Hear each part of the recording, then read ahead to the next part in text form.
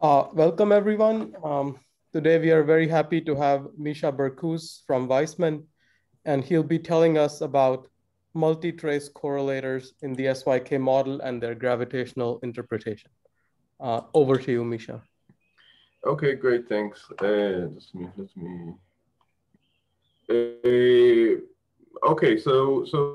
I'm going to talk about multi-trace correlators and some aspects of their gravitational interpretation. It's a ongoing work. I think we kind of have one point that well, we have a couple of points that we can make, but for sure, I mean, it's very far from being a complete story in any form. This is work recently appeared on the archive with Nadav Bruckner, who's a student, Vladi Narovlansky, who's a postdoc in Princeton, and Amir Raz, who's a student at Austin.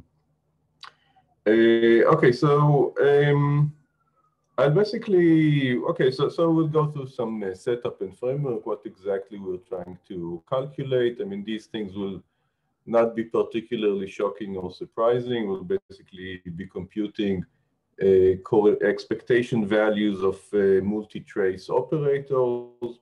I'm going to start by showing how we compute the leading order. The computation, again, will be fairly straightforward, and I suspect people have seen bits and pieces or version of it in the literature. So probably it would just be a repackaging of what some of you know. So I'm going to start with two traces, and then I'm going to generalize this to an arbitrary number of traces and higher and higher order corrections. The main thing I would like to get to, although that's the least established part in the paper, is how these correlators show up in space-time. You know, what's the effective description that we need to give in space-time in order to reproduce these correlations? And you will see basically that there's a certain structure emerging that has to do with having to add more fields. In order to do that, we'll need to go beyond the leading order in the computation of the traces, and we're going to discuss some additional subleading corrections and the gravitational dual.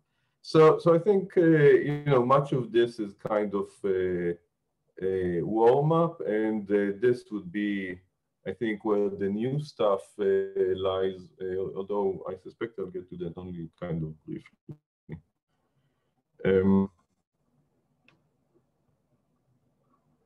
Okay, what happened here?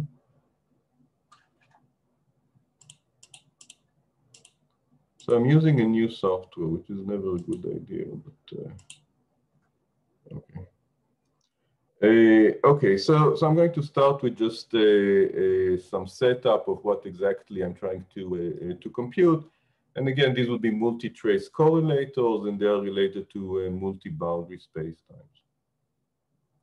This is transparency, which I'm sure you've seen the likes of ad nauseum. This is the SYK model. We have N-Majorana fermions satisfying anti-commutation relations. And we have a random all-to-all p-local interaction. And many of you guys have worked on it much more than I have, and you're familiar with all the aspects of these models and have participated in developing them. So we are interested in the n going to infinity limit, as you know. And for the purposes of what I'm going to discuss, we can either take p fixed and n going to infinity, which is the standard limit, or we can take p in the double scaling limit, so with scales like square root of n, and we take both p and n to infinity. And the reason that we're interested in, we can work with both of these quantities, is that really the correlators will not depend on the exact features of say the partition function. And I'll be precise about it, but let me set up first what we are trying to do. So what we are trying to compute are the connected multi-trace correlators. So an expectation value, this expectation value means and with a subscript J, means that I'm computing the ensemble average over the J's. Right? So the J's are drawn from some Gaussian ensemble. So I have a bunch of traces. Let's say I have n of those. And I'm using basically the moment method or variants of the moment method, or it's kind of implicit in the discussion. So I'm computing trace h to the k1 up to trace h to the kn, the product of those. All of these are evaluated in a given realization. And only then I'm doing the expectation value. And what I'm interested in is the connected part of this. So basically, if I give you these correlation functions which are not connected, there's some recursion relation that tells you what's the connected part. This is kind of course, very standard. Now, what I'm going to do, I'm going to have an expression for these objects in terms of some transformations that are built upon these MKs. And so I'm going basically just jumping, I'll give you an example in a minute, but I'm going to have some operator acting on MK1 up to MKN that will give me the connected part of this correlation function. Now this operator is evaluated in some 1 over n to some coefficient expansion, and we'll be computing the leading and subleading parts of this. And I'm really kind of agnostic as to what order I'm exactly computing these correlators. So I can use whatever approximation I want, or think about plugging in the exact expression if I'm interested. But it's really this guy that I'm evaluating to order 1 over n to the appropriate k. Okay, are there any questions? Okay, feel free to stop me at any time, of course. Okay, so for example, at leading order, which is where I'll do most of the technical derivation, the connected piece of 2 traces is just given by this expression. And it's basically just given by some combinatorics, just coming from the fact that the J's are Gaussian, and there's some Weeks contraction of J's between the two traces. And this is just trace h to the k1 expectation value, and this guy is trace h to the k2 expectation value. And again, I can evaluate this think about this as the exact expression, or evaluate it to whatever approximation that I'm interested. Now, the small expansion parameter is this n choose p to the -1. Now, of course, you see, all of these guys can receive whatever corrections if I'm computing in some in 1 over n. However, this expression is the leading guy in this power of n choose p to the -1. Okay, so if I just continue with this, I can take this 2-trace correlator and I can turn it into an expression for the connected part of the energy distribution.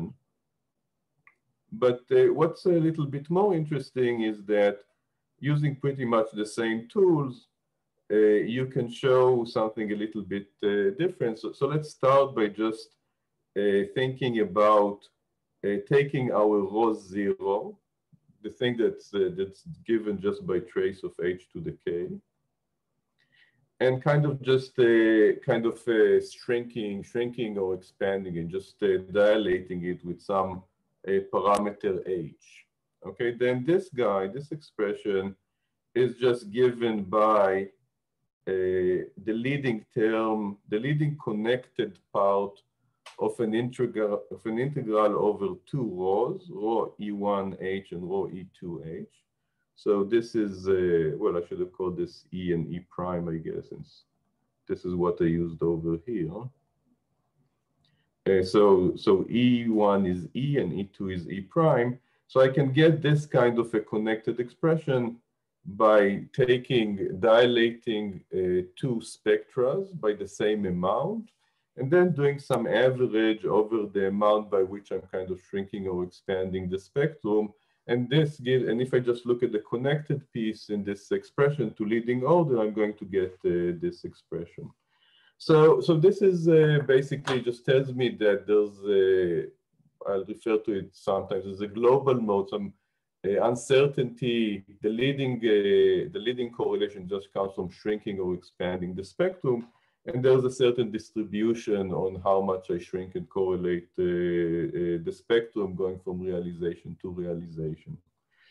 Now, what's interesting is that you can write an expression like this, not just to leading order. You can take this operation, this is the same operation. We keep this operation to be the same. And then I can write an expression for the connected energy distribution, again, act by some taking, as many of these rows that I'm interested, shrinking and dilating them by the same amount, and then saying that the parameter that shrinks or expands the spectrum is the same throughout the distributions. So I'm going to do an integral over h with some p of h. And this P of H, one can write it down. It's basically, again, related to some Gaussian distribution with a few more bells and whistles. Sorry, question? Yes. This connected correlator rho connected E prime factorizes between E and E prime? What, say that again? It factorizes, looks like, in a formula. Well, I mean, it's a product, but when you integrate over, suppose I go from, you have a requirement, of course, when you integrate over dE prime rho EE prime, you're going to get 0. So, well, let me do this for the full guy. This is just going to be rho of E, right? And this formula satisfies it. Yeah, to this leading order, yeah, this is just the expression that you get. But you cannot turn this, you cannot turn this into just a shift of rho 0, if that's what you mean. No, I just wonder what's the connection between this rho connected EE prime and sorry, what? I'm just confused. What's the definition of rho connected EE prime? It's not rho E prime connected correlator, right? What? This is it's not a density correlator. It is rho connected EE prime. This is rho 0, and then there is a correction. This is this correction. Okay, you can't get it by shifting rho 0. Okay. Yeah. I was just wondering what's the connection between that and the density correlator in the in the JT gravity, where it's a random matrix result which have 1 over E minus E prime. It doesn't. Okay, I'm going. Yeah. Okay, so I'm going to get to this later, but right, the whole point is that these correlators are not things that are included in JT. Again, if you just think about JT as an ordinary random matrix theory, maybe with some crazy potential or something like that. Mm-hmm. Right, these are things that come from correlation of J's. And of course, that's the folklore I learned from you guys at various stages, that because J correlate many matrix elements, you expect to have some other structure just that kind of kicks in at time scales which are much shorter than 1 over the energy separation. Okay, but I'm going to discuss the relation to JT and where exactly this matches, how it supplements the results of the ordinary random matrix theory. Okay, thank you. Okay. All right, Micha, I've never worked on this. I need to make sure I understand. M is a special operator involving the Hamiltonian, the trace h to the k1 or whatever. Right, it's this guy. did you say correct? H is the Hamiltonian? Yes. And that is Right. why it's related to some correlator of density of states at different energies? Exactly. Right. Okay, thanks. Just making sure I Right. So this is basically just you know, d rho dE rho 0 of e to the k. Yes, Okay. yes, got it. Okay, so it's not that you were computing, any old operator correlation functions in the theory. It's this. No. I mean, this is just the Hamiltonian. I mean, we also compute fluctuations of correlation functions of certain class of operators, but I won't get to that. No worries. Okay. I just wanted to make sure I knew what you were doing. Yeah. Thanks. Okay. One other question on this slide. Sorry, it looks like the expression, the first expression for rho c of e and e prime factorizes, but the second expression, line below it, 2 lines below it, does not. Is this one? Yeah. Is that one somehow resumming also some higher order terms? So if I want to go from this guy to this guy, I just take the leading piece in epsilon. So that's how I'm going to get this guy, and that's basically just, you know, bringing down the variance of the Gaussian. Okay. Okay. This guy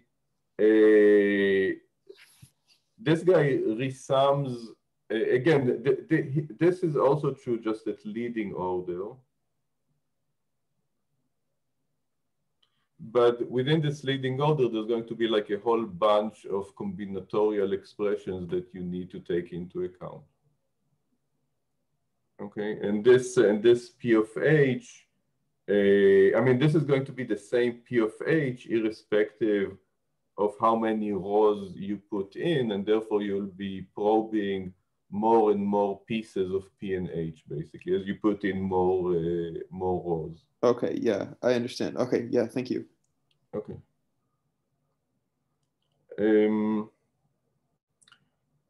Okay, this is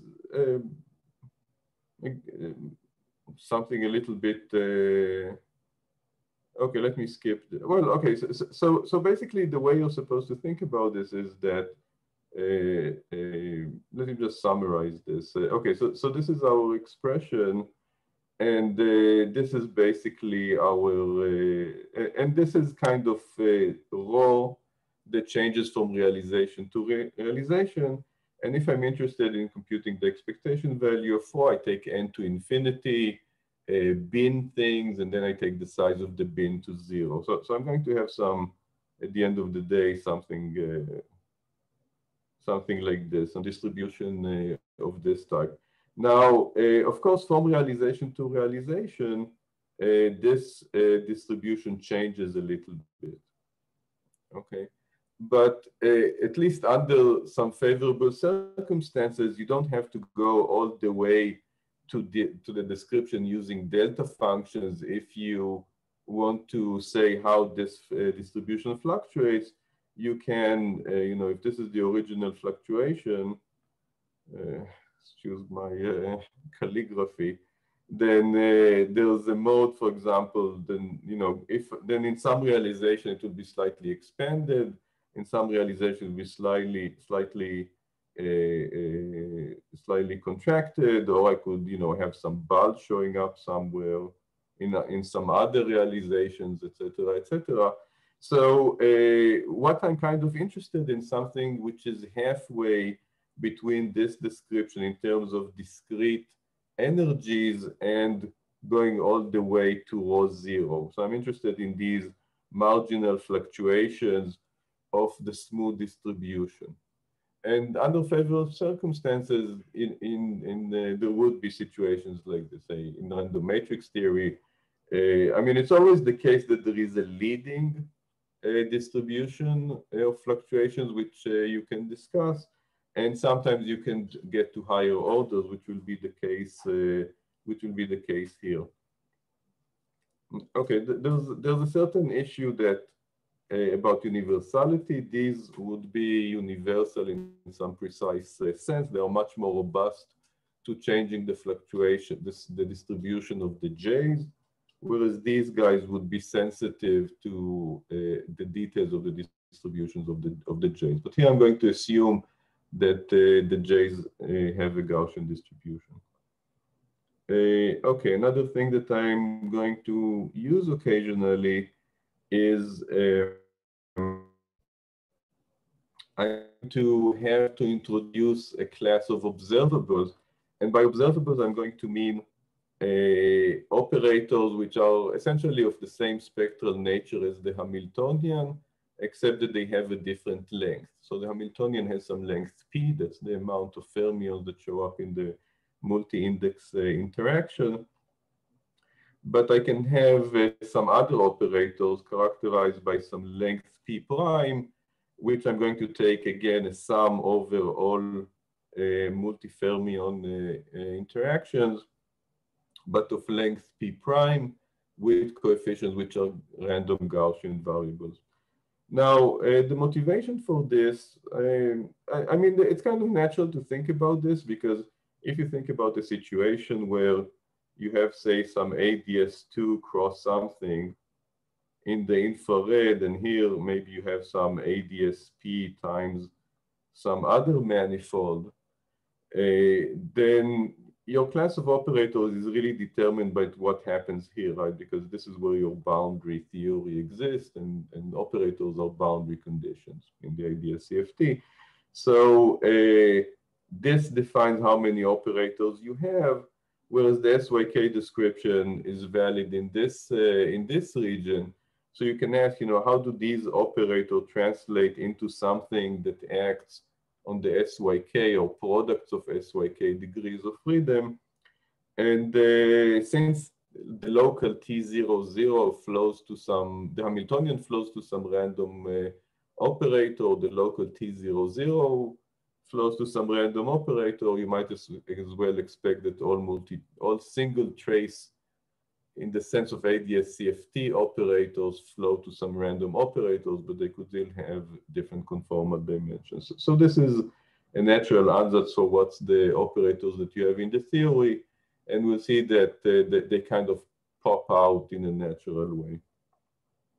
But you don't assume there's a relation between J tilde and J, right? There's no relation between J tilde and J. But to leading order. Yeah, but in this box picture, if you said those words, there sounds like there should be some relation between J and J tilde. Yeah. So of course this is just something very, very rough. I mean, there's something which I don't know how to make this precise in any way. Mm-hmm. I mean, because you need to take into account, say, the fact that the operators in the UV form some algebra, and you want to see what that does in the infrared. So there should be some remnant of spatial locality in the infrared. Okay, you are right. Yeah. I confess. But this is a very rough picture. Okay, so let me summarize the result. But let me first kind of try and say where they more or less fit in recent development. So again, I mean, this is not where I should be explaining this, but these are the two, if you wish, kind of anchors that one might want to keep in mind when trying to kind of put our work in some kind of perspective. So one thing is there's the discussion of the very late time spectral form factor. These are given by topologies, various topologies. And if you think about connecting different universes, then this is the natural thing that comes to mind. Now, what's going to happen is that the effects that we'll be discussing would be much larger than these effects. They dominate the spectral form factor at much earlier times, and they are not related in any way to wormholes. I mean, you can see that you can understand it from the fact that they would be much larger they go like this n choose p to the -1 and not 2 to the -n. So these are not standard wormholes, rather they are something a little bit different. And another reference is the issue of the page curve. Again, this is the behavior at late times. What we're trying to do is ask questions which are more relevant to perhaps shorter time scales. One of them is what is the dual of a single realization that's related to the question of what happens in higher dimension, or how does information come out of the black hole. So maybe what we're saying would be relevant for that, because we'll be finding many more fields in the near horizon of these black holes. So maybe it's related, maybe not. It's still a work in progress. Of course, there are many, many more puzzles. So if these are the kind of questions which are kind of standard in the field, our approach would be, if you wish, a little bit more gradual. So suppose I don't want to go directly from an ensemble average with on the full Gaussian ensemble average of the J. Suppose I want to go and kind of give you information bit by bit. Okay, so I'm going to, so what does that, so how do I, so the question is going to be operationally, how do I take that into account in the bulk? You know, what kinds of bells and whistles do I need to introduce in the bulk if I want to describe, say, the dual of something which is Gaussian up to one bit of information that I give you. So it's almost Gaussian. It's a slightly constrained Gaussian distribution. So how would I, you know, what do I need to do in the bulk in order to describe this?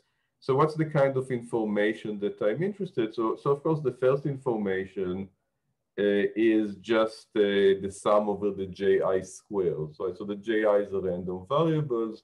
The sum over ji squared is another random variable, and it fluctuates. And this will of course be related to this shrinking or expanding the spectrum that we said before, because this sets the overall size of the overall energy.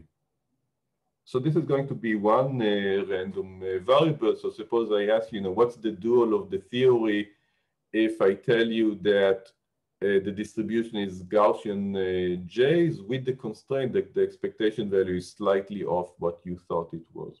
So of course this, it would be very easy to guess what the answer is, and that's what we're going to get. But then you can go and ask something more complicated. So suppose I tell you what's the real sum over ji squared, and also what's the real cubic invariant of the j. So what's the cubic invariant? So right, so I can think about each multi-index I as a vector of zeros and ones. 0 if a specific chi I doesn't show up in this multi-index of j, and 1 if it does show up. And then I can build an invariant like this. Okay, so this is an SON invariant. Really, the SON is not the main thing. It's more, it's related to, when would traces in the operator algebra be non-zero, etc., etc. But let's for now think about it as SON invariants. So this is going to be another piece of information that I can give you. So the list of these SON invariants is the same as specifying J, of course, up to SON transformations, which don't do anything. And we're going to call them fluctuation parameters. And the game is, how do I need to cook up the dual if I give you the first fluctuation parameter, second, third, etc., in some grading. The effect of each fluctuation parameter will be smaller and smaller. So its contribution to the multi-trace correlator will be smaller and smaller. So, okay, so as I said, this H2 is going to be responsible just for this parameter H that we saw before that just dilates the spectrum.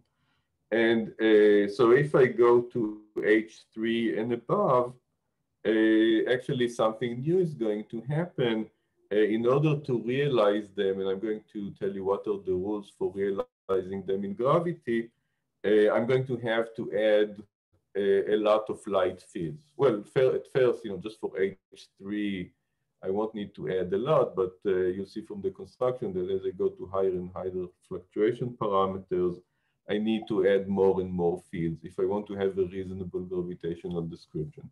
So you would say that, I would say that these fields have to be there if you want to describe multi-trace correlators in any gravitational way. Of course, it could be that you don't want to do it, but have some other set of rules. Now, of course, for this guy, if I just have a transformation, capital H goes to little h times capital H, then I can transfer this to JT gravity or any other description that I want of H. I just need to kind of rescale slightly different elements in the effective Lagrangian, such that at the end of the day, I will be rescaling the Hamiltonian. And in that sense, I'm going to say that we have a way of transferring things to the bulk. Okay, some comments. Yeah, this is what he said. By bulk, we mean the effective Hamiltonian after doing the remaining ensemble average. Sorry, Micha, yeah, sorry to interrupt you. I just, and it may be my fault because I may have zoned out at the wrong time, but I want to understand the bulk interpretation again. Could you just go back once? Okay. Sorry. I totally appreciate your approach of going, kind of interpolating in the way you explain. But when you say you're talking about these multi-trace correlators, meaning like this H to the K, so it's like multiple. I mean, if it were higher dimensional theory, that would mean multiple gravitons, but it's not a higher dimensional theory. Right. Right. So it's not about multiple gravitons. But what is the fact that it's multi-trace imply in this dimensionality? Maybe that's the question I'm trying to ask. Like, in other words, in higher.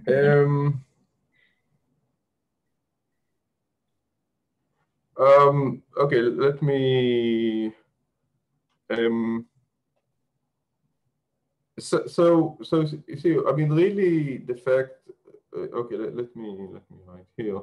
So you see, okay, so I'm basically, the object that one usually evaluates, right, is Z of beta, which is expectation value of e to the minus beta h. Okay. Yes. So that's fine. That's something that you can do in any dimension that you're interested. Right, it's not directly related to multi-gravitons, etc., etc. Now, here I am putting I'm thinking about trace h to the k in the derivation, and I'm probably not presenting it in the best way, because what I will always be doing, will be computing trace e to the minus beta h, except that I will always think about this as an expansion of this type. Oh, okay, okay. So it's building up for you, right. The function, and that is right. and that is why it will have something to do with couplings of the theory. Right. Exactly. Yeah. Exactly. Okay. So now I'm going to have some multi-trace guy, and really I'm going to think about it as if I'm evaluating this guy. Right, so I want to have some effective description of this.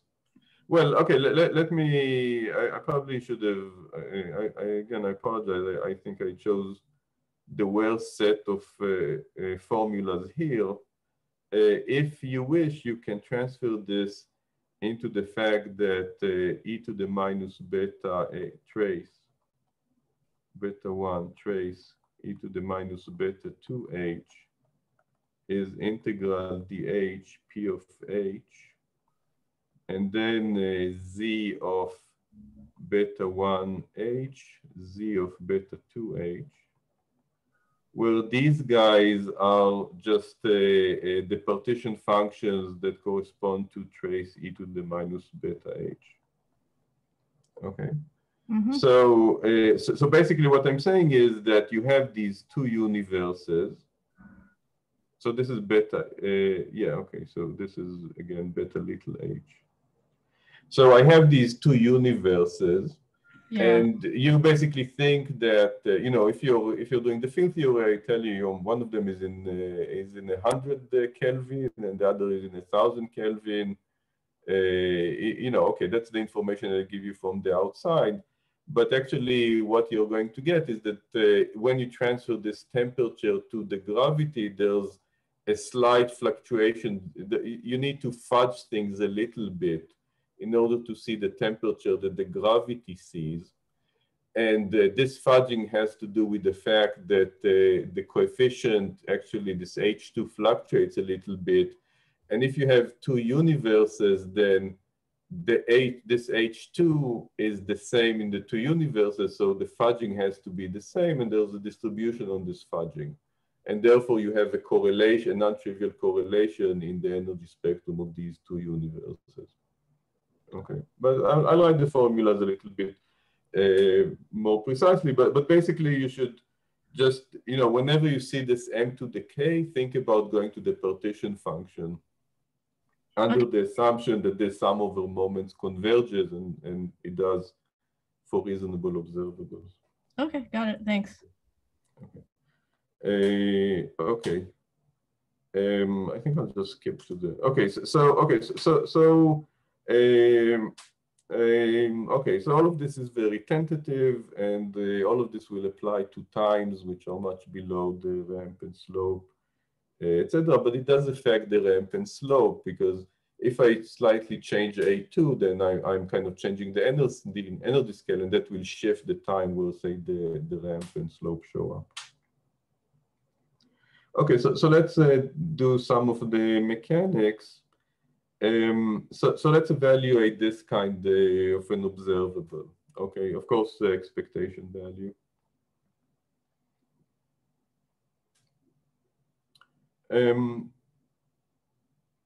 Okay, so actually, I'm going to do all the combinatorics for this case, because in the other cases it's more complicated, but it's basically very similar.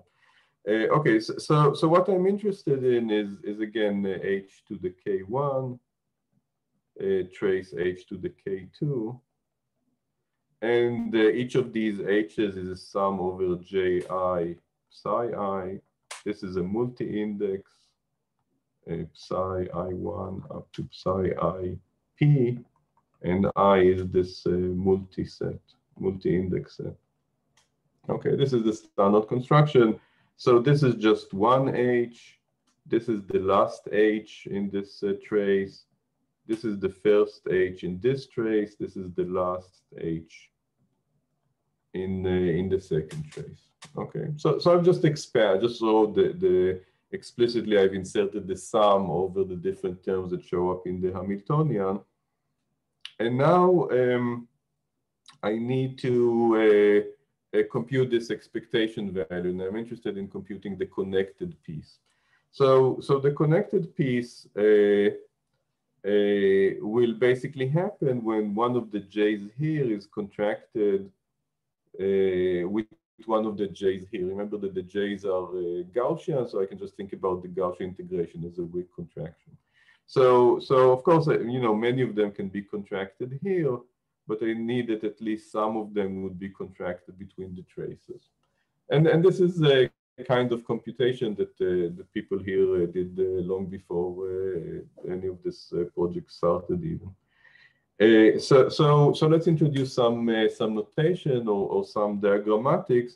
So suppose I want to compute trace h to the 4th cubed expectation value. So I'm kind of stepping back from the restriction of two traces, and I'm doing a general number of traces. So because of the Weeks, okay, so I have 3 traces. Each of them has 4 Hamiltonian insertions, and I'm going to describe each trace by a circle and the Hamiltonians in it by dots. And contracting j's mean I'm going to describe that by this dashed line between them, which I'll refer to as a chord. So if I have, for example, trace h4 cubed, then I'm going to have this kind of diagram where the J, say in the first trace, are contracted between themselves, but there is some contraction between the J's in the two other traces. Or I can have a fully connected one, which will contribute to the connected piece. So this is one description. It just shows the weak contraction of the J's. But there's another way of describing it, which is more efficient, which is each of these traces will be denoted by a dot, which when I get it straight would be a square dot. And the number of edges that go, the number of lines that go from one trace to the other would be the edges in this new graph. So this diagram just goes over to this guy, and this diagram goes over to this guy. Is this clear? Because I'll be using a lot this description.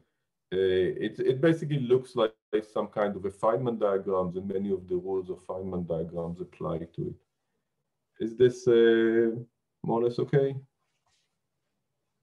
Okay, let me assume that the answer is yes. Okay, so let's go back to two traces, and the point is the following. Let's say let's take the simplest diagram, which is just just take two nodes in the first trace and connect them over here, and then have whatever set of codes that I'm interested connecting the remaining H's. Okay. So what does that mean? It basically means that you see now the situation is the following. So here I have some index I, and here I have some index I. And here a priori I have some index I prime, and here I also have some index I prime, because I just told you that I correlate this guy with this guy and this guy with this guy. All other index sets are paired among themselves in some funny way. Okay.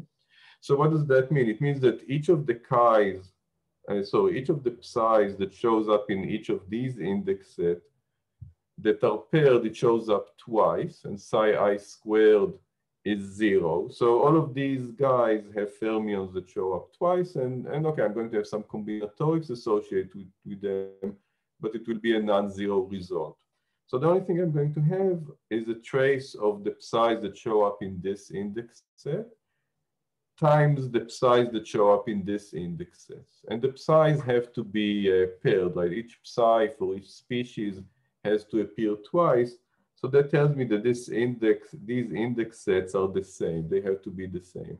That's why I'm going to have a diagram which is suppressed, because I'm not just identifying pairs, but here I need to identify 4 of these guys.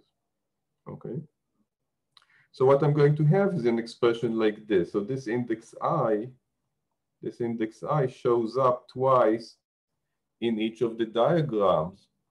But now, since I'm doing the trace independently here and here, I might as well keep the index I here. And here I have a sum over I, but I'm doing each of these traces. Each of them shows up in a different trace.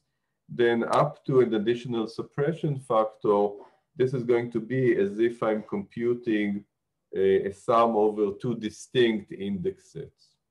Okay.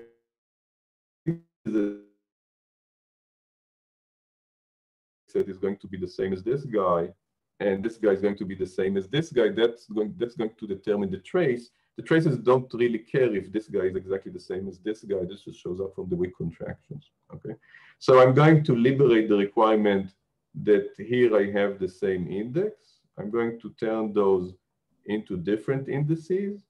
I'm going to have another summation, and the price that I have to introduce is I've really overcounted by some huge amount. So I need to introduce another n choose p to the -1 to make up for that. Okay, is this clear? I mean, this is basically the only piece of combinatorics that I'm going to use. So basically that means that if I start from this diagram, really, and I know that this guy is connected here and this guy is connected here. I mean, the index sets are the same. Really, this guy is the same as this guy, and this guy is the same as this guy. So it's really interactions of pairs if you're interested, even though initially it started its life as an interaction of J's. And that has to do, that's a combination of the weak contraction and the trace structure of the Majorana fermions. Now, you see, now the point is that each of these things is, if I think about just evaluating the trace, this is just the same as this guy. The trace is going to be the same. So I have a product of two M's, and the only thing that I need to tell you is which pair is correlated with each pair. So that's just combinatorics. You know, take a pair here, take another pair here, declare them to be the same, and what you're going to have is this suppression factor and some factor that has to do with how many pairs, how many codes you have on one side, which is k over 2, k1 over 2 times how many codes you have on the other side, which is k2 over 2. And then there's some additional factor, which gives you overall this expression. Okay, so, and you see, I really don't need to tell you anything about M. Okay, this just had to do with the Gaussian behavior and the pairing behavior of the fermion. You could put in the exact M if you're interested for finite P, for finite N. You can do the low energy and go to JT. You can put in the double scaled expression. You know, the details of this M really don't matter that much. Okay, so this only works if there's only two pairs connected. This right. Traces. Yes, and I'm going to like more pairs. They're subleading corrections. They are subleading, and I'm going to give you expressions for those. And does those make it non-factorized? Does those make it the result non-factorized? I mean, this is going to give you this expression. This is going to give you this expression, which in general doesn't factorize. Right? It's not something times something. You would really see the full structure of P. Okay. You mean just keeping the leading correction? Yeah, I mean, this is just the leading correction for two traces. I'll show you that factorizes, right? This expression factorizes. Yeah, this specific one factorizes, but all the higher ones don't. Right. Okay. Yeah, that's what I'm asking. Yeah. Okay. Yeah. Thank you. Right. But you see that they would still be given by simple operations on this on the partition functions basically. Okay, so if I give you this and again you resum this to the partition function, so basically, right, you know, each of these k's tells you that you act with some derivative on the partition function. So this is going to be the connected piece of the two trace partition function. And from this, you can extract the change for rho, which is the expression that I had before. Okay, there are some caveats. Let me, and this issue of lack of universality, let me not get into that.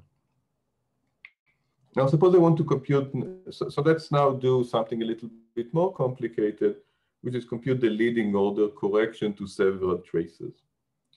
So basically, the diagram that we had for a pair of traces was this diagram. And for three traces, you can, again, you know, it's easier to encode this in these diagrams. So this is MK1, MK2, MK3, or the partition function with some beta 1, beta 2, beta 3. And I'm just telling you how many weak pairs I have between the different traces. So you see, so basically, again, I need to identify this guy, this index set with this index set, and this index set with this index set, and that already means that these two are identified. And from that, I can tell you what's the suppression in epsilon, right? So here I had to identify this guy with this guy, and then this was automatically okay, and that came with the power of epsilon. right? Because I identified 2 index sets. Here I need to identify 3 index sets, which basically means that this diagram is of order epsilon squared, okay? And generally, if I have a cyclic diagram, something like this is going to give you epsilon to the v minus 1, where v is the number of traces that you have. But if you go through this, you can actually see that there are many diagrams that contribute. So for example, and these would be what's called cactus diagrams, which I'm going to describe in a second. So for example, if you check how many lines are identified, how many index sets of lines associated with lines are identified in these 2 diagrams, you identify these two, and these 2.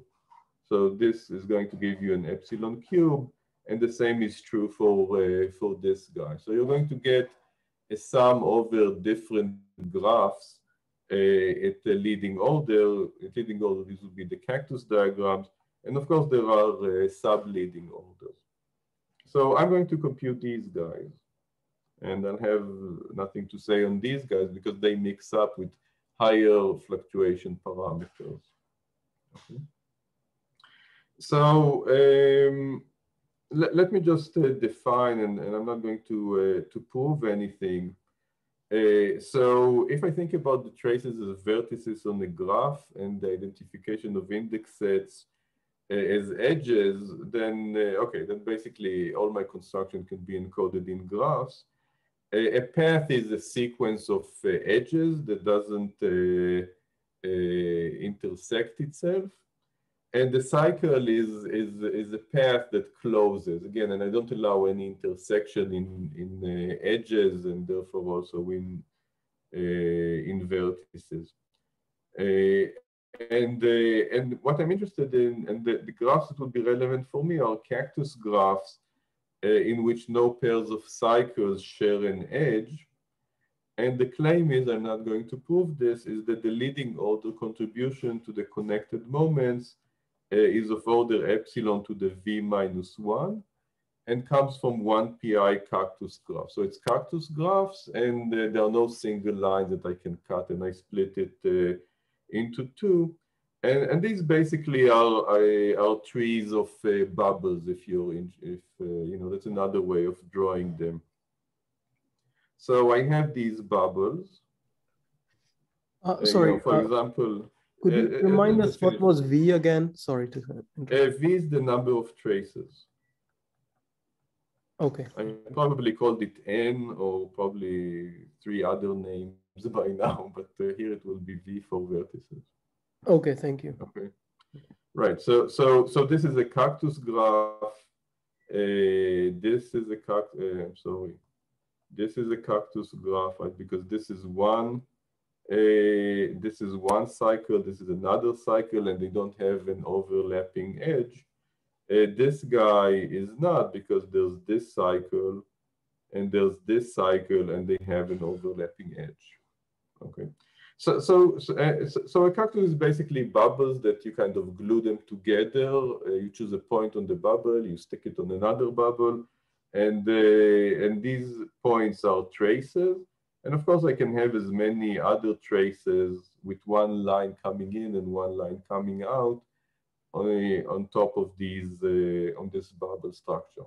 And if you want to see how you get this epsilon to the v minus 1, you can basically just start trimming this cactus and seeing that how the rank behaves. And again, but the point is that if, for example, I just focus on this trace, then I have something like this and something like this. But the index set here is the same as this, and this index set could be a different index set, but these 2 lines are the same, right? The index set is common to the line that describes this bubble. So again, this just looks like some M of K, right? Because all the indices are paired, and I can use the same reasoning as before. So what I'm going to get is that the connected partition function is just a sum over these cactus diagrams, and then some combinatorial factor that translates into derivatives with respect to beta acting on the old partition functions. Okay, and this is and basically the number of insertions of this operator is the degree of the edge, which is how many lines, the degree of the vertex, which is how many lines come out of it. Right? We saw when we had 2 lines, we just had beta d beta. When we have 4 lines, that would roughly be squared. But again, it's all the same simple set of transformations that you do on M of k. So write an expression like this is the number of edges, number of vertices, etc., etc. How much time do I have? Because I'm kind of halfway through. And yeah, so we are at the 1 hour mark, but there were some questions. So maybe we can make it like 15 minutes more, or how that would be perfect. Okay. No, that would be perfect. Like, okay. Great, thanks. However much time. Okay. Okay, so this is some closed expression that you can generate, but of course you can repackage it much more easily, and that also shows you how space-time emerges in this picture.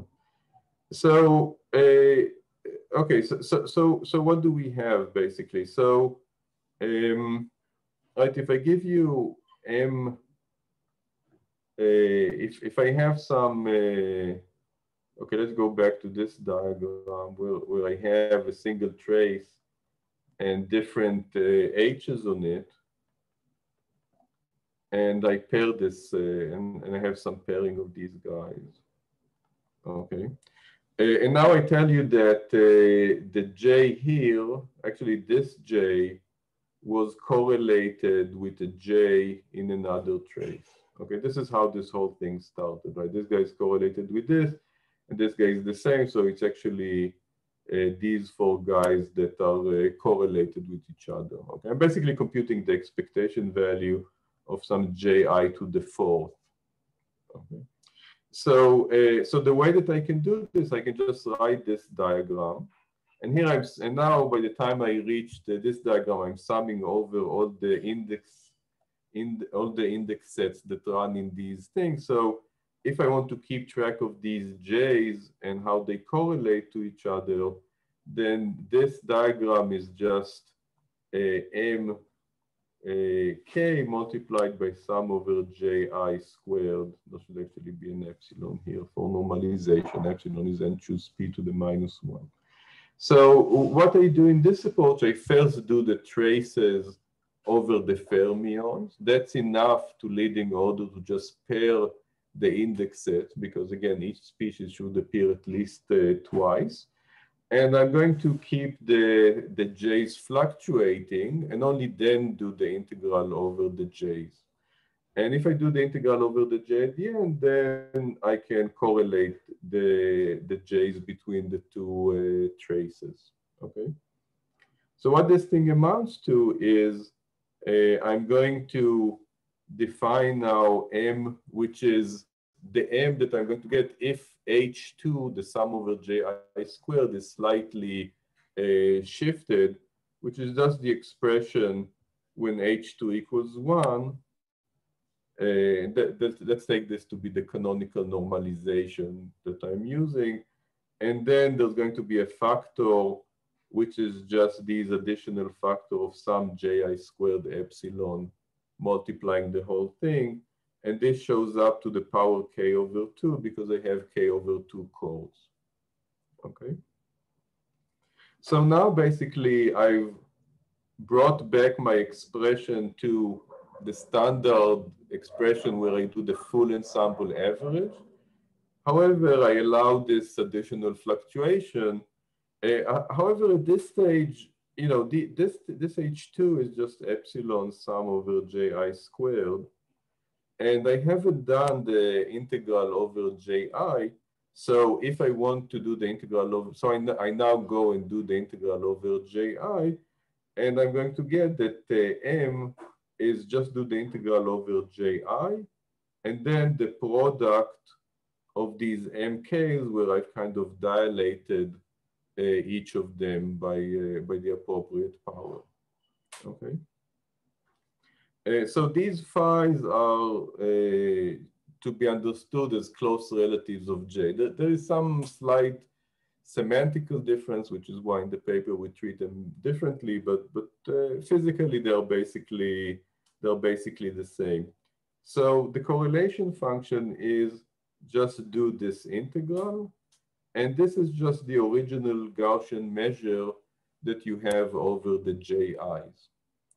And if you wish, you again go to the partition function, and you see that the partition function, if I give you some external beta 1 up to beta I, is just take these n partition functions at the betas that you thought you were using, shrink or expand each of them a little bit by this fluctuation parameter, and then do the expectation value over this fluctuation parameter.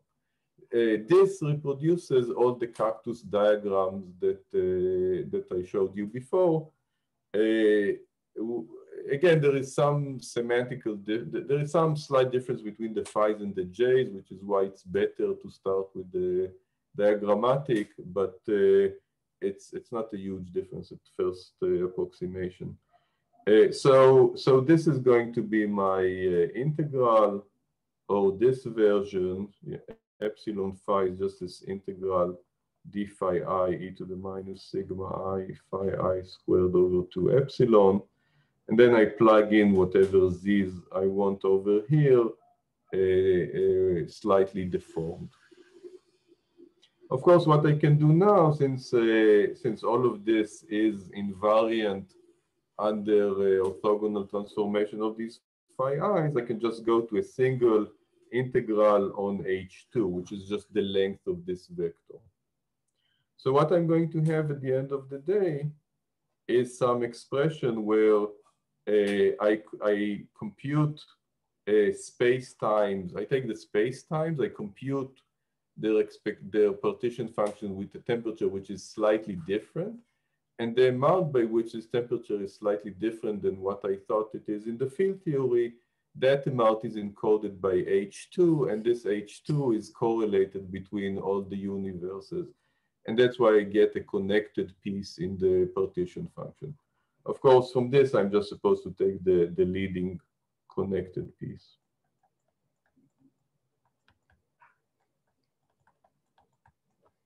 And of course, at this stage, again, I really didn't tell you what Z is, and I really don't care what Z is. I just use the fact that it came from some Gaussian ensemble. I can take the Schwarzian action if I'm interested. I can take the partition function at all scales. I'm doing the large P limit. I can take the double scale transfer matrix. Or I can just say that this partition function comes from JT gravity, or maybe with some other extension. And then what I'm supposed to do, I'm just supposed to use gravity at a slightly different temperature. Or if I want to keep the same temperature, keep the metric the same, what I will have to do is slightly fudge the various coefficients in the Einstein, in the JT action, in order to get this change. This is something we haven't done explicitly. But in principle, you can kind of reverse engineer this Z of beta H into a deformation of the gravitational action. So, okay, is this clear or roughly clear? Sorry, just to make sure. So this formula, you said it's a leading order connected piece, but it will be exact for SYK because you just have yes. Yeah. So, this is an exact formula for SYK at leading order for an arbitrary number of traces. At leading order of what? With respect to with respect to this, I have to. I take this expression, I evaluate it, I go to the connected piece, Yeah. The connected piece has an started at power epsilon to the, I guess, n-1 in this language. And this formula captures correctly the coefficient of this epsilon to the n-1 as a sum over cactus diagrams. Okay, I see. But in principle, like I can go to arbitrary order of epsilon. It's also a sum over source product of this, but just with different. Say that again. Diagrams. How about higher orders in epsilon? Okay, so I'm going to go to. I mean, you can go to higher orders in epsilon, but what's going to happen is that there are additional fluctuation modes, which are a little bit trickier to discuss, which mix with this fluctuation mode at higher orders. And you'll see, I'm going to discuss the next, I'm going to discuss the first subleading correction to this, and you'll already see that it's a little bit tricky. And but in principle, you need to take into account more fluctuation parameters. But those are not present for SYK, right? SYK only has. No, they will be present. They will be present. Okay. They will definitely be present. I mean, the whole computation is SYK. You'll see in a minute. Okay, so basically, if I want to do a single realization, I can now ask, with the leading information about the fact that this is a single realization is just what's the size of the sum ji squared. So suppose I want to just give you that piece of information, then it just is given by, say, JT gravity at a temperature which is slightly different than what you thought it was. Okay. Okay, so let's go to, okay, so let me just say one thing about time scale. So if I want to compute the spectral, so basically our results agree to some extent with results in the literature when you are kind of working at the middle of the distribution. Away from the middle of the distribution, they are not the same. Basically, if I think about the spectral form factor, then these are the two terms that have been discussed in the literature, the connected piece, and then this piece and this piece, and we're basically adding this guy, and it describes pretty well the numerical results that we see. I mean, to the level of precision that you expect, because we know what are the subleading corrections, and we can estimate what's the error that we expect, and it works pretty well. Okay, so really all of this was just a setup for this new fluctuation parameter business. Okay, so let's now discuss two traces, for example, and let's see the case where it's not just two lines that go between them, but there are three lines, three J's that are correlated between them. Okay, something like this. And I'm going to focus on the case where I'm computing trace h cubed, trace h cubed. Okay, so now I have index sets I1, I2, and I3. And if I want all the fermions in this index sets to appear twice, then what I'm supposed to do, okay, let's call this a hat. What I'm supposed to do, I'm supposed to split each of them into two multifermions, or split each index set into two, and have, so this would be I1 hat, this would be I2 hat, and this would be I3 hat. Okay, this is a way in which, this is the only way in which I can satisfy that each fermion will appear twice for I1 hat, I2 hat, and I3 hat.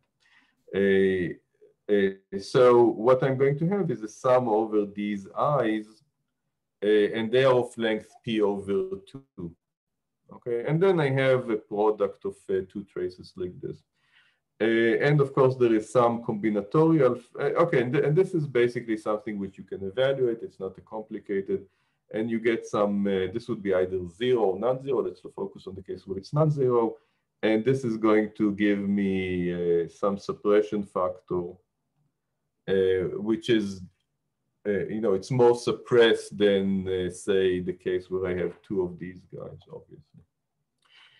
Now, suppose I want to compute this with now I want, instead of this guy, I want to compute this guy, then basically I have these psi's, these pairs that I've generated, and I'm going to add as many h's as I'm interested. Okay. So what I'm going to have is that the connected piece of this guy is something like this. Go over all the Hamiltonian, look at the two traces. In each of them, choose 3 Hamiltonians and think about these 3 Hamiltonians as coming from pairs of multi-interactions. And all the other h's keep the same as h's. Right, so these guys are just some bunch of, you keep them as h's.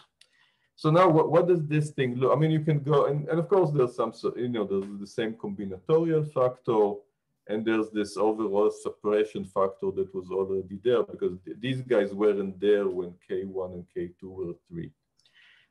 So of course, and then you can go and evaluate, say, an expression like this in the double scale or whatever you're interested. But what does this thing look like? For any model, I claim that this is just a 6-point function of random operators of size p over 2. Okay, right? Because in the arrangement of indices, this is I1, I2, these two are correlated, these two are correlated, these two are correlated. And the point is that this is just true in a single W. In the other W, of course, the full index sets are correlated, but again, by the same argument, I can think about this as summing independently different index sets in the two traces plus an additional suppression factor. So this guy is just a 6-point function of operators with length p over 2 or dimension 1/2. So for every model, I claim that this is an exact expression. I can write this higher fluctuation parameter using integrated 6-point function and just correlate the coefficient of this integrated 6-point function. And I really don't need to give you the expression. Go and evaluate this correlator in whatever way that you're interested. And of course, you can go and you can write a model which is very similar.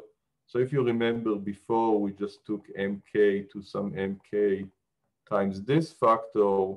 Now we basically need to add some additional factor. But this is really where the information sits, that it's just a 6-point function. And again, you can write something, you can write a very similar expression. You see, I have this guy. Right, this guy is basically just in a single trace. I give you I1, I2, I3. When is this trace non-zero? It's when I1 hat, so I2, so I3 hat equals 0. Okay, and therefore I get a new fluctuation parameter, which is just write this invariant of the J's that you're interested. So the leading fluctuation of the distribution is just the size. The first subleading is some funny deformation of the distribution. And this is what I'm going to call H3. And similar to before, you can write the connected piece as the connected part of some integration over now 2 fluctuation parameters, H2 and H3, with some distribution. And then here you're going to have some partition function, which we can basically write down. Again, it's some simple modification of the Hamiltonian, which before it was just H2 multiplying beta 1. Now there's going to be an additional H3. And I want this guy to be related to a 6-point function because I need to generate those W's that I had before. I think I'm going a little bit fast, but let me just skip the derivation and just tell you what the expression looks like. So before, when we just had the H2 fluctuation parameter, we basically, I basically told you that you need to turn your you need to multiply your Hamiltonian by H2. The expectation value of H2 was 1 in the full ensemble, and if the ensemble fluctuates, then I just need to use a rescaled Hamiltonian. And then there was some P of H2, and when I integrated that, I got the correlation between the different universes. What's going to happen now is that it's going to be a little bit trickier. What you have to replace your Hamiltonian, you're still going to have the same term, but what you're going to have to do is add this additional operator with dimension 1/2, and deform the Hamiltonian by a double trace deformation in the sense of ADS-CFT that has to do with this O2 or with O squared. H3 is the coefficient of this guy, and there's going to be another random variable which takes these values with equal probability. Okay, so this is going to be my new Hamiltonian. I don't know of a systematic way of deriving it. There's basically some guesswork involved. You just check that it reproduces the right diagrams. So for example, if we want to reproduce the diagram that we said before, we need to put in, when we expand the Hamiltonian, we're going to put in 3 O2s, and that generates these chords of smaller operators correlated between these two universes. So this is going to be my effective Hamiltonian. And if I want, and this is the partition function for a fixed fluctuation parameter. And what I'm instructed to do, if I want to compute again Z of beta 1 up to Z beta n expectation value connected, it's going to be an integral of this guy, and then Z effective of beta H2, H3, beta 1 up to Z effective beta n H2, H3.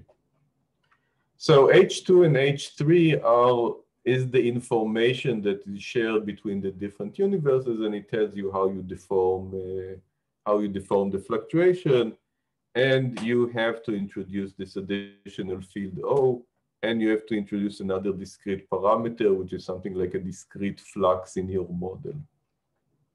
Again, this is guesswork.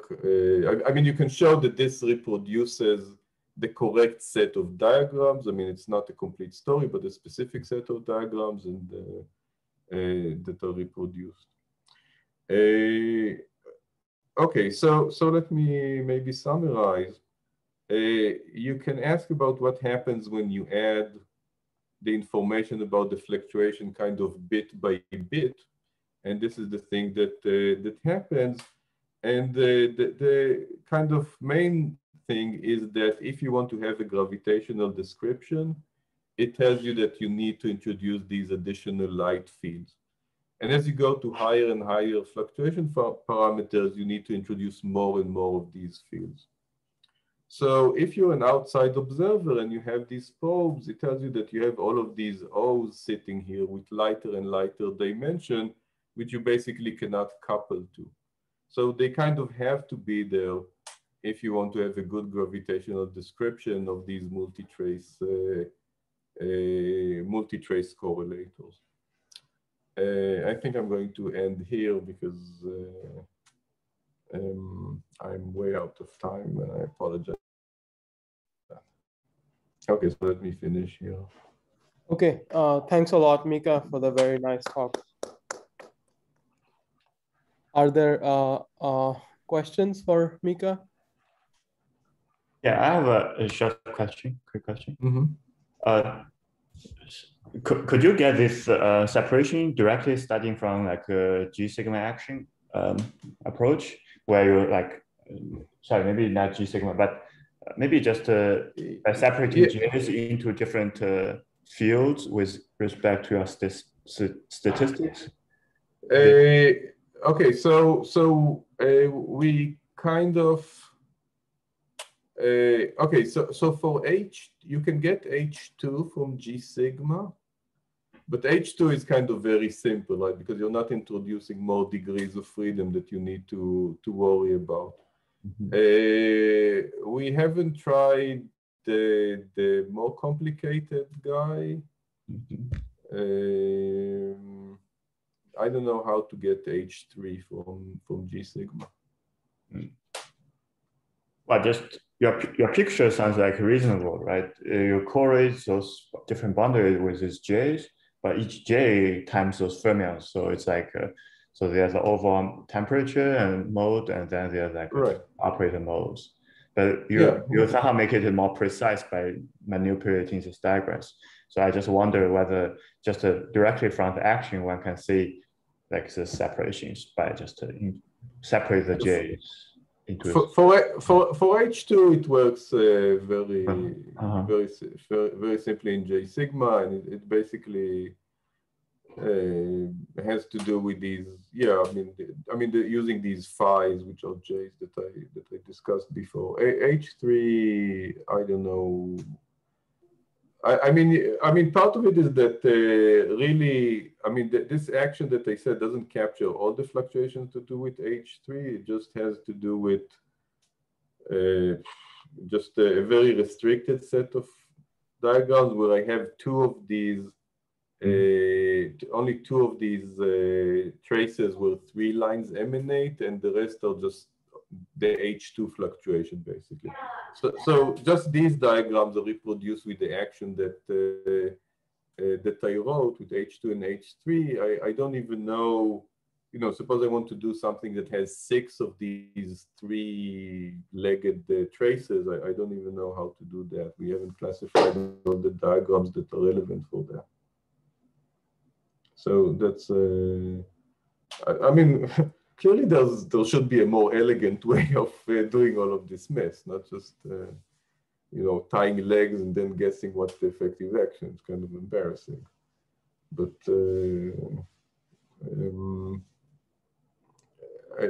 I think the main statement is that it always looks like some higher endpoint function of lighter operators. That part is fine. It always looks like an integrated 6-point function or 8-point function or whatever. Now, the point is, if you want to write it as a local deformation, say, of the Hamiltonian, then that's an additional requirement, and that's where things start getting complicated, and you need to introduce this additional chi discrete flux of some sort, and that it becomes a bit murky. I see, thank you.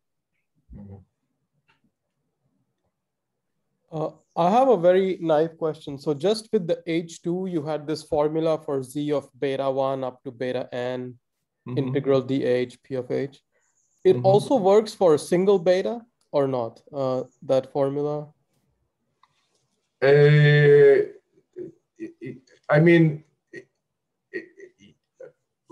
so basically, okay, you're asking, suppose I just think about, what's the meaning of an expression like this?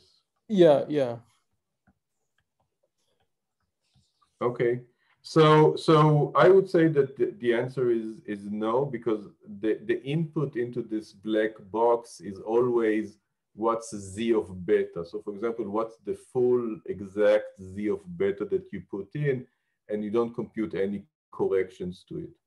If you want to think about it as corrections, and you say, suppose I start, say, with the leading expression in 1/n for this, is this any interesting quantity? Then I would say that the answer is also no, because this would give you corrections to this object that go like epsilon, but presumably there are already 1/n corrections, just 1/n. And not over n to the p corrections to the single trace partition function.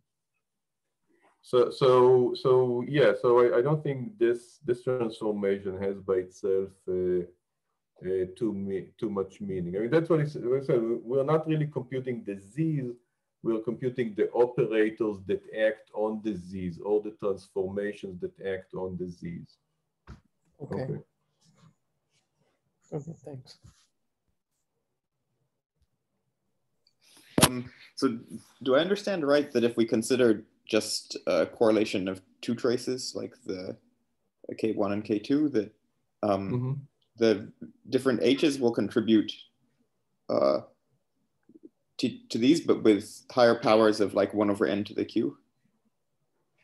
It's not 1 over n to the q. It has to do with the combinatorics that I don't even so this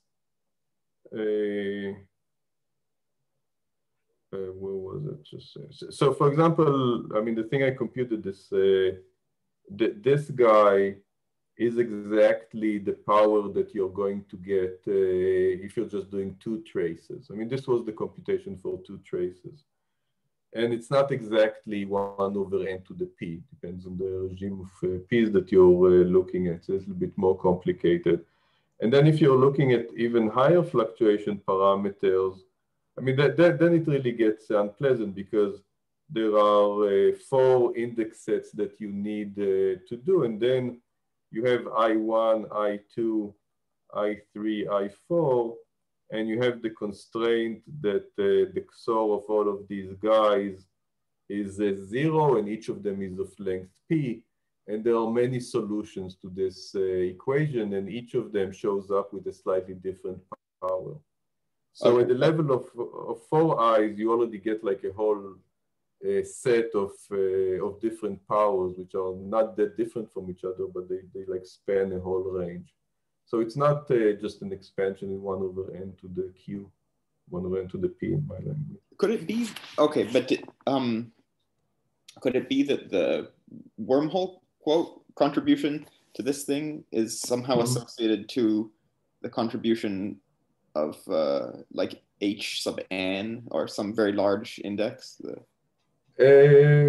So I would say, I mean, you could ask something like, suppose I was able to write down an expression for all of these fluctuation parameters, and I would go and resum that. Would I get something like the plateau? Okay, something like that. So I think the answer is probably no, because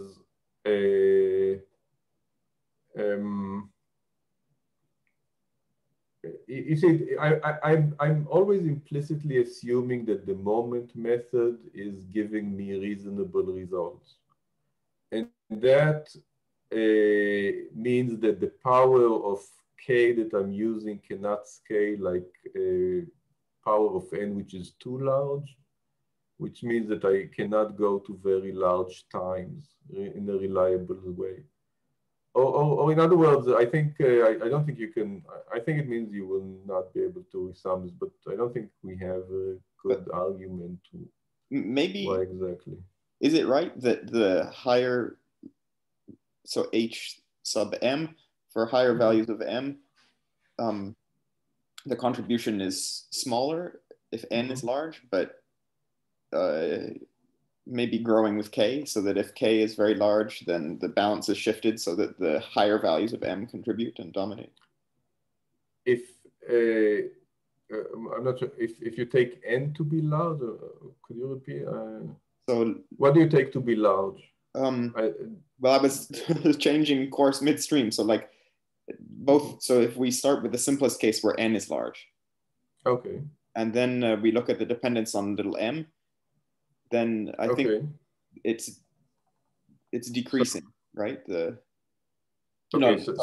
Trace h to the k. I'm not sure. What do you call the index that you had that was either 2 or 3 in most of the talk, the h sub 2 or h sub 3? This was how many lines were correlated. What letter? So let's, I don't know, let's call it alpha just to make sure we don't get confused with anything else. So maybe if n is the largest parameter, then these contributions are decreasing with alpha. Yeah, the strength of these is decreasing with alpha, but their number proliferates.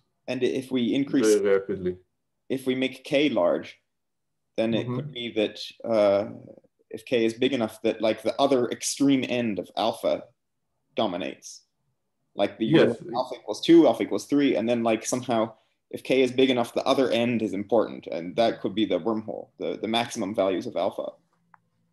Right. So, but I think in order to do that, you would need to resum something, because the number of H alphas, I mean, just their number increases very rapidly, because again, you have an equation like this, but now with alpha multi-indices, and you can split those into many ways in which you divide the indices, right? So let me just find some. Well, what about alpha equal to K?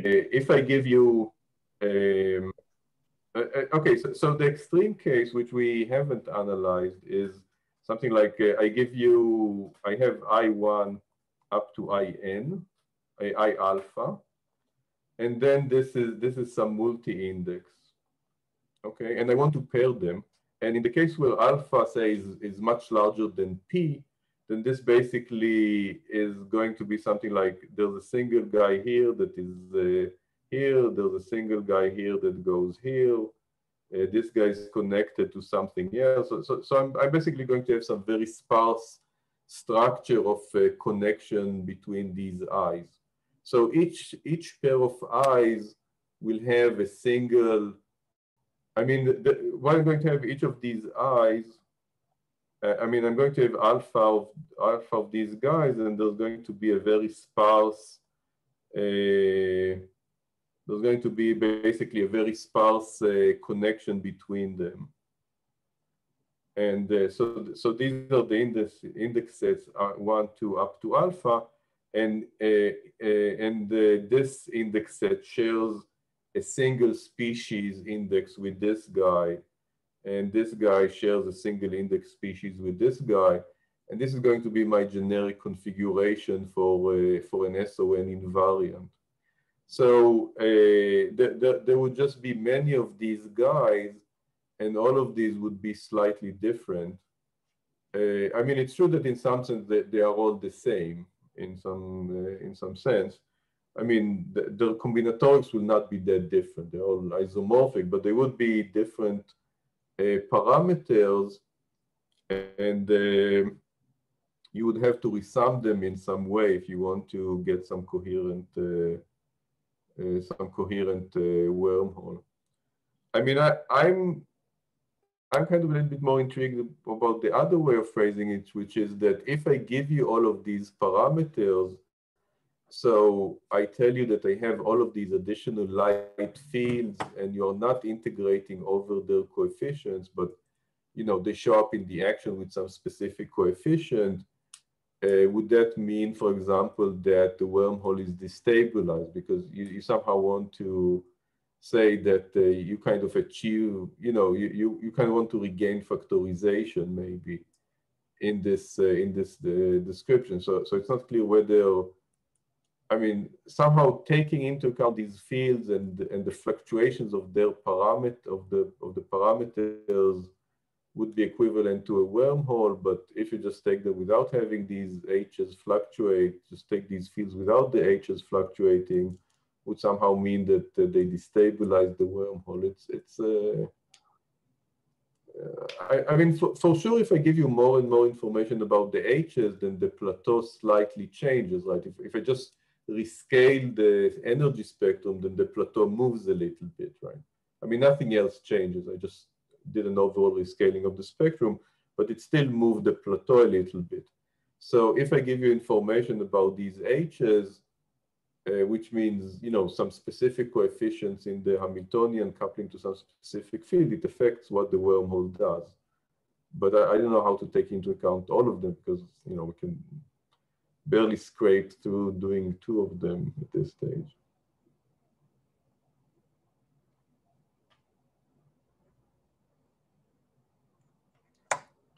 I wonder if there could be some connection to interesting comment in a recent paper by Bauer Mukomatzanov about this half wormholes and the summation of the 1 over n to the q perturbation series are on the half wormhole gives the wormhole. Maybe there could be some connection between that and what you yeah, we thought about how connecting this to, about whether we can connect this to half wormholes. I mean, the problem is that the way that these things are set up is that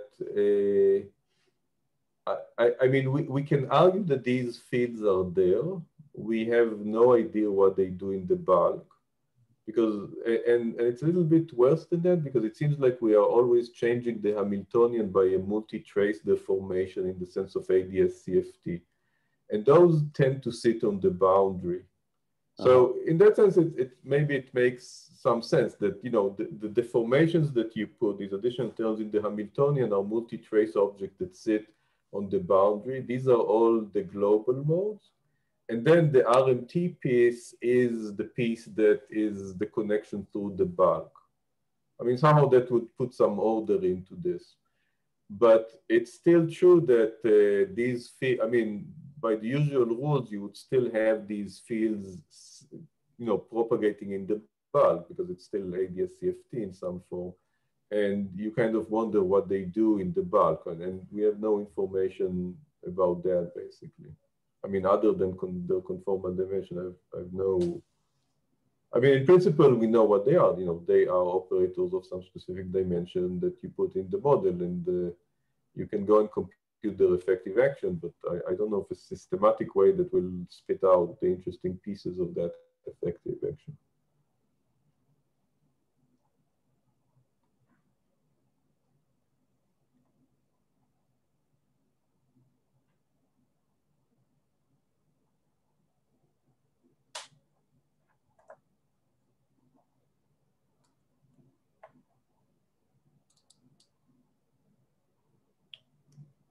somehow it feels like those two things that you described should not be completely disconnected from each other, right? The RMT piece and the global modes. That maybe in between them, there's something that's always small and never very important, but that still that they should be connected somehow.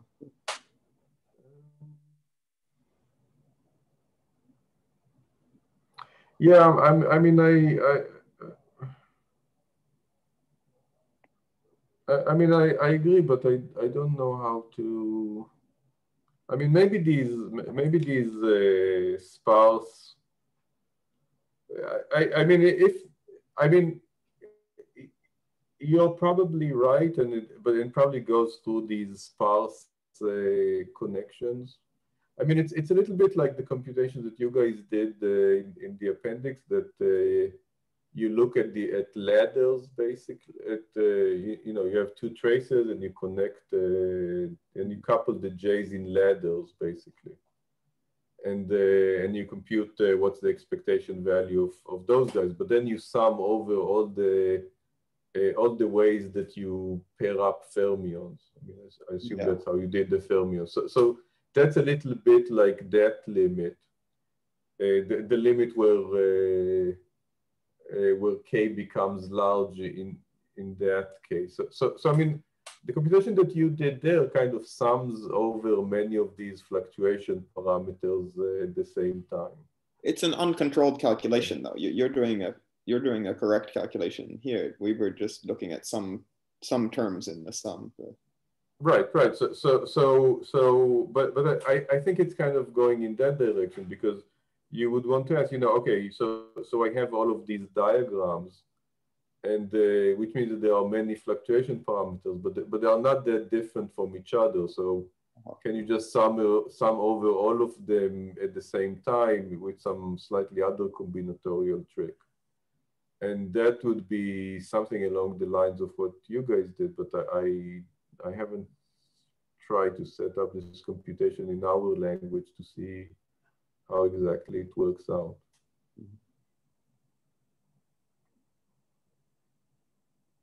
Yeah, but yeah, I mean, yeah, as a speculation, I think it would go through these kinds of objects.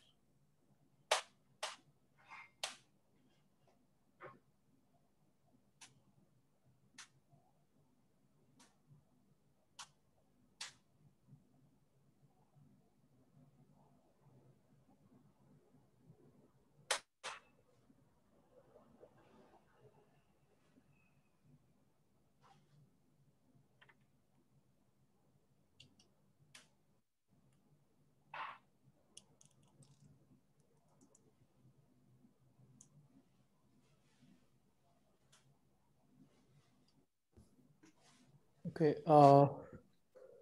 Anyone else have any final question? Maybe just a comment that indeed Bauer's calculation is like, it is technically very similar, right? It's just that we cannot like,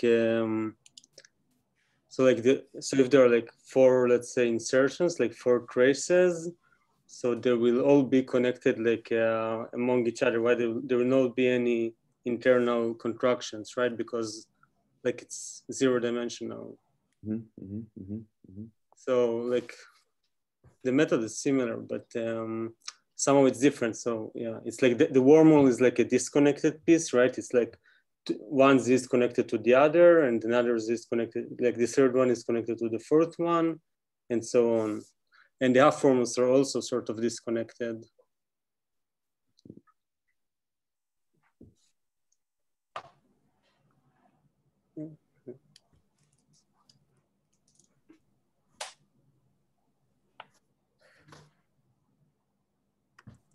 Okay, thanks. Yeah, I should need to think about that some more. Yeah, I'm not sure if I managed to express it. Yeah.